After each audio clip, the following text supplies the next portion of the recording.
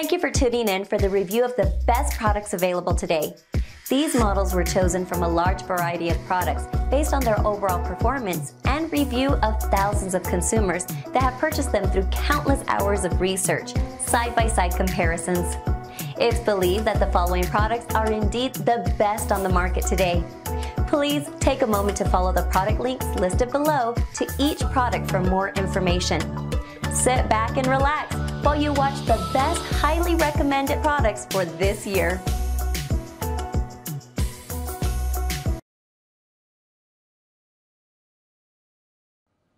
Hey guys, Robin Foxer here with a quick video on this Odepro KL52 hunting light.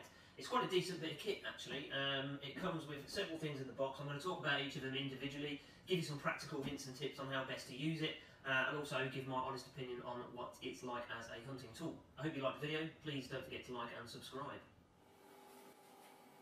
So, as we open the box, we can see that everything is pretty neatly stored away here inside. We have the torch itself, battery and charger, a figure of 8 as I call them clamp, for quick, easy access to mounting the gun lamp. You've also got fixed a bracket and an Allen key as well. You then have 3 additional lights. You've got a green filter, or a green light. You've got a white LED pill, and you also have an infrared LED pill, making this torch an all-in-one go-to bit of kit.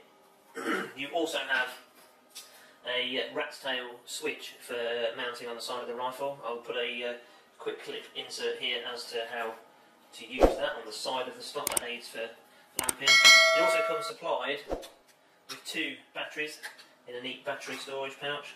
So it comes supplied with 2 300 milliamp batteries. In there. And then the torch itself with a handy wrist strap as well, so that if you dropped it, the torch would hang. So underneath the battery cover we've got a spare couple of seals here, which is quite handy. We also have the product warranty information card, along with a fairly detailed instruction manual, how to change the battery and also how to change the IR pills over inside as well. The chart here gives you an indication of how long you could be likely to get out of the batteries, but also how far, more importantly, how far the beams will actually travel as well. Now the torch itself is pretty well made actually. You've got a convincing, decent button on the back here. The hand strap you can actually take off. Personally, I prefer to do this when I'm out hunting, as I don't like things to get in the way, but that comes off fairly easy. That can go back in the case.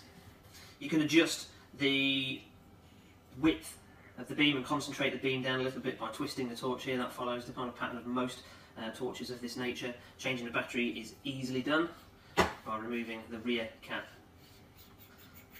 and placing your 18650 battery. Only takes one at a time, so it's quite good that they've given you a spare one. One thing I do like about this torch is changing the infrared, or changing, sorry, the pill from red to white to infrared, because it's pretty easy on this tool. So I'll quickly show you how that's done. So we've got our red pill in, and say we want to change it for our green pill. How do we do that? First thing we do is unscrew the head, place that to one side. Second thing you need to do is just screw down the zoom ring, which will expose the brass pill housing, and then you simply unscrew that.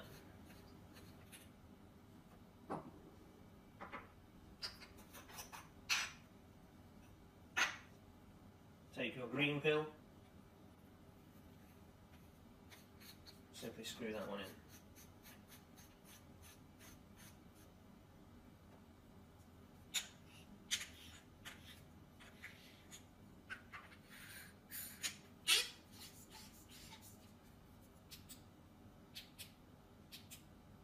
Quick as that. One of the downsides, personally for me, is the bracket that it comes with. So the metal one and the plastic one, although they're okay, there's no adjustment there. So personally, and this is just a tip from me, for around 14 quid, you can actually buy an adjustable bracket on eBay. This allows you to adjust the windage and elevation, and I'll insert a little clip here as to why that's a good idea. Essentially, that when you're lamping, so if you're using this on your rifle, mounted on your scope, as you see in the image here, You want to be able to get the red circle, as it was, to match up with your scope. And so as you look through the scope, and again I'll try my best to kind of video what I mean by this, as you look through your scope you need to be able to concentrate the beam. You don't want to be lighting up the entire area, you want to concentrate your beam on effectively just what your scope can see, perhaps a little bit more so you're able to perhaps look up and see what's around. So there's a top tip, get hold of one of those and they fit a Weaver style rail stock. So for me the torch, it's a good thumbs up, it's a real versatile piece of kit. And I don't see why anyone looking to get into